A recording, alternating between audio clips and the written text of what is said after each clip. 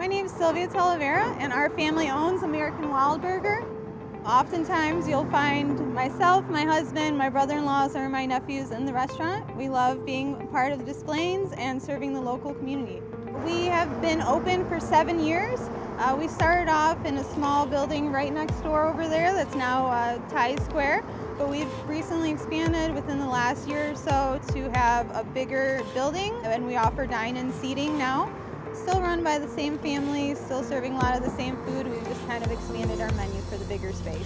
We serve gourmet burgers. We've expanded our menu to not only include beef, we also do chicken, turkey burgers, bison. We also have vegan and keto-friendly options. You can make any burger bunless with a lettuce wrap. We also have gluten-free options such as wings. Nothing with gluten goes in our fryer. So our wings, our chicken tenders, our fries, and even our new shrimp are all gluten-free. Due to COVID-19, things have definitely changed. We had to close down our dining room, but we're still open for takeout and delivery. You can find us on online apps such as DoorDash, Uber Eats, and Grubhub, or you could go to AmericanWildburger.com and order for pickup ahead of time. We are also taking phone orders.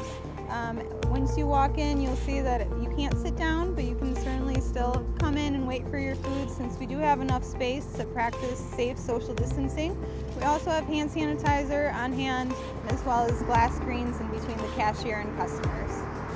We also have launched a community lunch program. It was just unfortunate. We heard a lot of our regular customers saying they've lost work, we might not see them for a while, and just kind of sparked the idea to start doing community lunches. So every day we have 50 free lunches. They're deli sandwiches that you could just come in, you tell us how many you need, and we're hoping that it helps the community.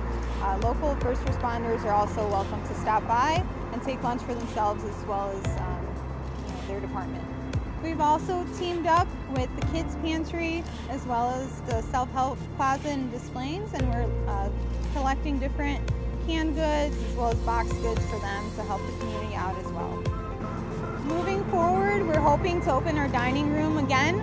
It might just have to be a little different. We might have to have a limited amount of people dining in each time. We might have to have the tables a little further apart, but our employees will keep wearing masks, and we will keep the hand sanitizer on hand, following all the new rules that the city gives us.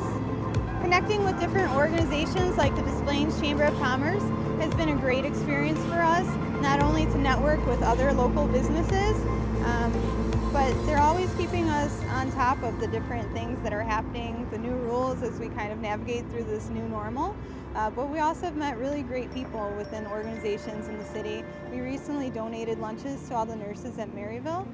They take care of very fragile children and offer long-term care. So it definitely broke our hearts when we heard that they can't even have vending machines or outside food brought in, and we wanted to do all we could to help. So we would have never met them had it not been for the Chamber of Commerce, and we just continue to meet great people within the community, and we love that they're able to connect us with them. We're American Wildburger, located at 1534 East Oakton in Des Plaines. You could visit our website, AmericanWildburger.com, or give us a phone call to place an order, 224-938-9772. Please stop here. Our family would love to see you.